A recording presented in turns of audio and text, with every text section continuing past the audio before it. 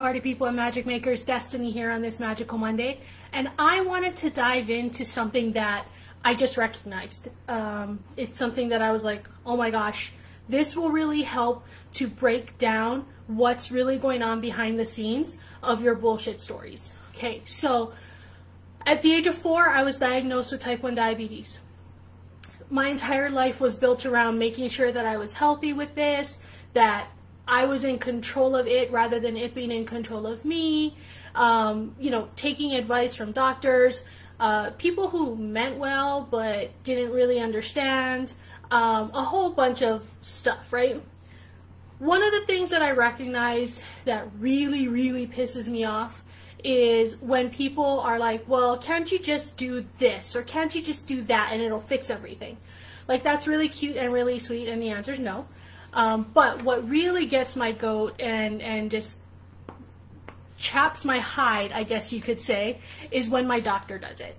And what do I mean by that? Well, there have been many times where I have gone low. And for those of you that don't know, it's when your blood sugar drops to a point where you actually have the possibility of losing consciousness. And what is normally said is that, oh, you took too much insulin, right? And that's exactly the conversation that I was having with my doctor. And I was like, is that true? The answer is yes. But is that the whole story? The answer to that is no. And here's why. So yes, there is a point where you're taking too much insulin, which causes the blood sugar to drop. And it can drop to dangerous levels, as I mentioned. But the cause of taking too much insulin can be so various. There can be so many reasons. So here's a couple of examples. If I take insulin and then I go and I exercise, that insulin can then be determined as being too much, right? Well, it can also be determined as too much when I don't eat enough food or I overcompensate somehow. It can also be too much when my hormones are going kind of crazy and, you know, like they're not on point. It can be too much when I'm having an emotional, a heavily emotion reaction to something. It can be too much for just so many reasons, right? But when you just say, oh, it's because you had too much insulin, like, yeah, that's true, but it's not the whole story, right? There's so much more behind that. Well, this is just like our bullshit stories, okay? So we walk around wanting to put this label on our bullshit stories. Oh, I suffer from perfectionism. I have not good enough syndrome or imposter syndrome or whatever we want to call it, right? That's a very broad blanket as to what is actually going on, okay? And so much like with the insulin and like the cause of it being too much insulin can be so many different things, the same holds true for the bullshit stories that we tell. Okay? So if we think about this, perfectionism can come from so many different places.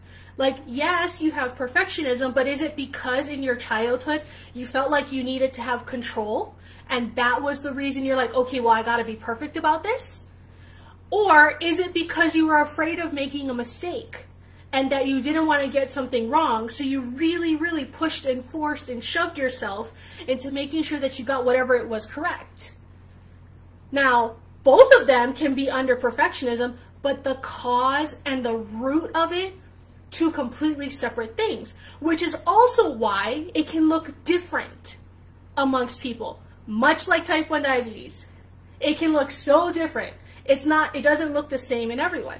And I was like, oh my God, this makes sense, and it blows me away, right? So now, what about the not good enough? Could you feel like you're not good enough because you were thrust into maybe a leadership position or a role that you were not ready for as a child? And like, you didn't, like, you're like, hello, I need help here, but there was nobody there to help you? Right? That's a root cause of the not good enough. Or no matter how hard you tried, you were doing your best, you just didn't measure up to either like an older sibling or a friend or a classmate or, you know, whoever your parents or whoever you grew up with is comparing you to. That's also a cause of the not good enough, which can then look very different between those two people, right? So although we like to blanket the statement with not enough insulin, or you've got this, or you've got not good enough, or you've got whatever that is, the cause is different, and so it looks different. And so when you actually have to go to figure out how to, for lack of a better term, treat it, some things work and some things don't. And that's why it's so important to be able to identify the root, where it comes from, how that bullshit story got created, so you can like pull that root ball apart, right? And like, here's what I learned about root balls. They're kind of cool because you can prune them back if they're too long, but also you want to make sure that you've got all the dead stuff out, and that way whatever's left can thrive. Okay? We can actually make our bullshit stories thrive and turn into fertilizer for the thing we want next, for the thing we want more of, the thing that we have joy for. And that's where the fun is at. That's where it's like, let's go and explore and have some fun, to find the way that works for you, to find the way that works and is not hard. It's not like, oh my God, you gotta force yourself. It's chill, okay? So what is the cause of your limiting belief? Okay? Not what you think your limiting belief is, but what is the cause? Because once you know that, and you can treat the cause, the symptoms, they go peace out. So isn't that like the best part ever? I thought so. I'd love to hear from you. If you have any questions or if there's anything else, go ahead and comment below.